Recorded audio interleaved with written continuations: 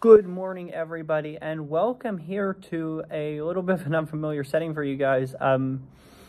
Probably this is a classroom on the campus where I go to school at, so you're probably asking, why am I in a classroom? Well, I just had a class canceled, and I have some downtime before my next class, so I figured I would come here and film this for you guys. Welcome to the Steelers Special Report. I'm Mason Pesky, your host here today. And the reason I am coming to you for a special report is obviously I didn't plan this one because it just came up. But a couple weeks ago when the Las Vegas Raiders made the decision to fire head coach Josh McDaniels, I did a special report about how my opinion on would he be a good candidate for an offensive coordinator position here in Pittsburgh. Should the team elect to fire current offensive coordinator Matt Canada? So that was definitely an interesting video, that's for sure. Yesterday, the Buffalo Bills made the decision to fire their offensive coordinator, Ken Dorsey, from Buffalo. They named quarterbacks coach Joe Brady the interim offensive coordinator. Buffalo has kind of spiraled this year. They started out strong, 3-1, beat quality teams like the Raiders, or beat quality teams like the Dolphins at home, big, by 28 points. Then they just spiraled. I mean, they barely beat the Giants. That was bad. They lost to the Patriots, who are very bad. And then they barely beat teams like Tampa Bay. Lost to Cincy, and now they lost to Denver. I mean, granted, Denver is hot right now, and they're on a roll, but still, that was not a very good loss considering the fact that Miami beat them 70-20. I know this is a whole new Broncos team, and they're going to start to kick it in full gear here, and they're gradually and slowly and steadily getting better, but anyway, though, yeah, but this was a bad loss, and the team made the decision to fire Ken Dorsey. So anyway, though, let's have a talk here about Ken Dorsey, and if the team does elect to fire Matt Canada, or part ways with Matt Canada at the conclusion of this season, should the team hire Dorsey to be his replacement? Just a quick thing first on Matt Canada. Obviously, some of the heat on him has gone away, due to the fact that he's moved now from the press box to the sidelines, and he's actually done an impressive job there. As my AirPods fall on the floor here, but he's done an impressive job there as offensive coordinator, and he's truly starting to kick it into full gear. So if the offense continues to look good, I mean, this will be a good test for him against the Cleveland Browns defense led by Jim Schwartz, quality coordinator. And Schwartz has showed us what a true coordinator change, a good coordinator change can look at. Last year, the Browns finished the season 7-10. They fired defensive coordinator Joe Woods, who later went to New Orleans, and they hired Jim Schwartz to be their defensive coordinator, and he has turned that Cleveland Browns defense around. So, yeah, he's done great things in Cleveland for sure, and that's the reason they're winning and they're looking so good, because Jim Schwartz is truly, sorry, somebody's just walking by.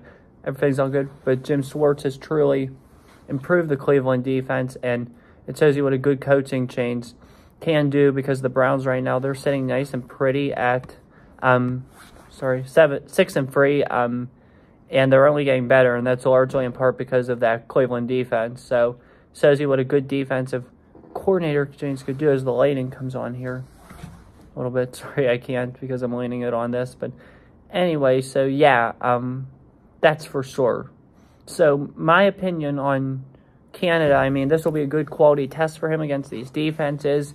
If he fails this or doesn't do that good here and the offense doesn't look good, I mean, then probably it might be time to move on. But I'm not as big of a fan of firing Canada as I was a couple weeks ago, as are most Steeler fans, because now he's on the sideline and he's actually done a really nice job down on the sidelines for sure. So yeah, that's a really good thing for sure. But the more these candidates and stuff get fired and stuff, we'll do like special report videos of this.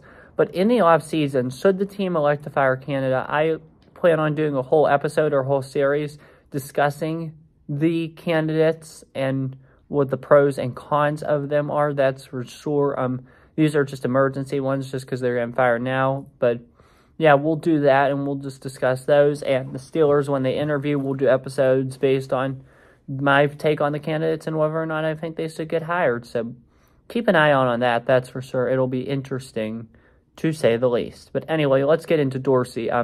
He's done a really nice job here as I attempt to pull up his resume.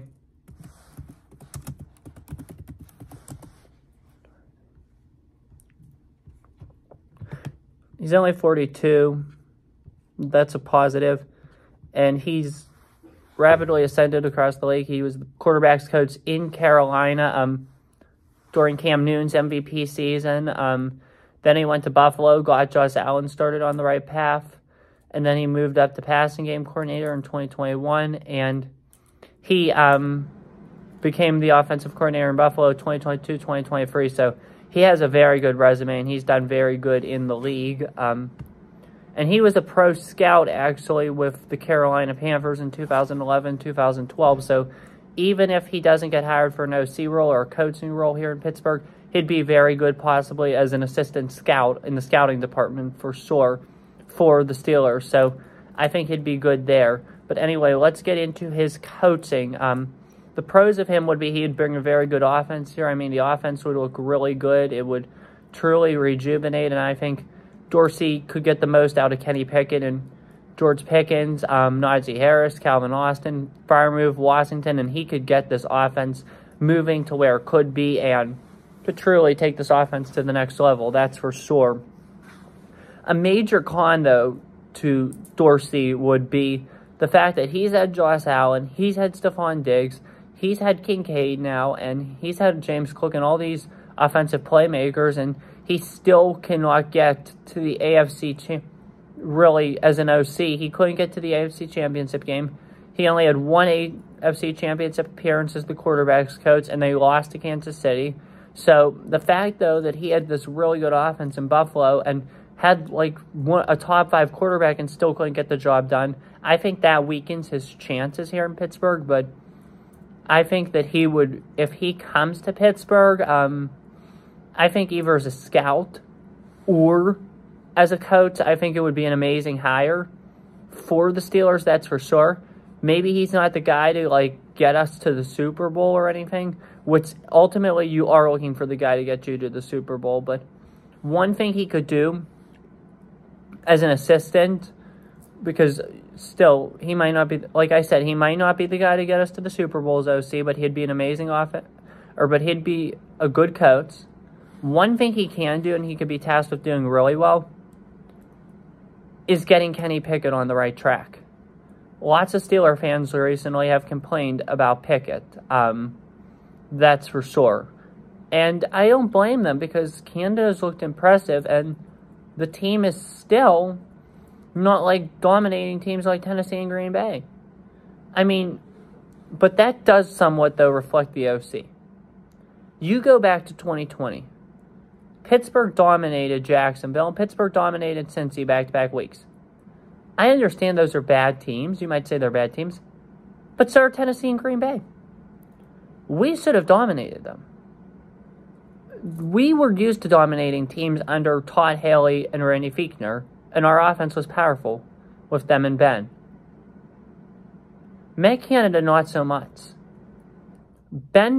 Having Ben was the only reason we were like super good in 2021 and made the playoffs. And we had to sneak our way in. We relied on a last-second field goal to get our way into the playoffs in the Raiders game. And in our game, too, because we beat Baltimore in one. But that's going to be how it is. I think we need to find ways to be able to just take leads and put games away quick.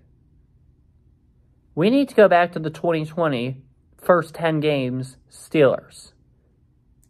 And if Kenny Pickett or Matt Canada is not the guy to get you there, then it's time to find people who are. And I think Ken Dorsey could be one of those people. And I think he would be an amazing fit for the Steelers in either a coaching role or a scouting role.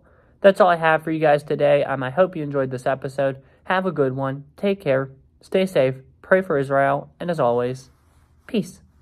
See you guys around.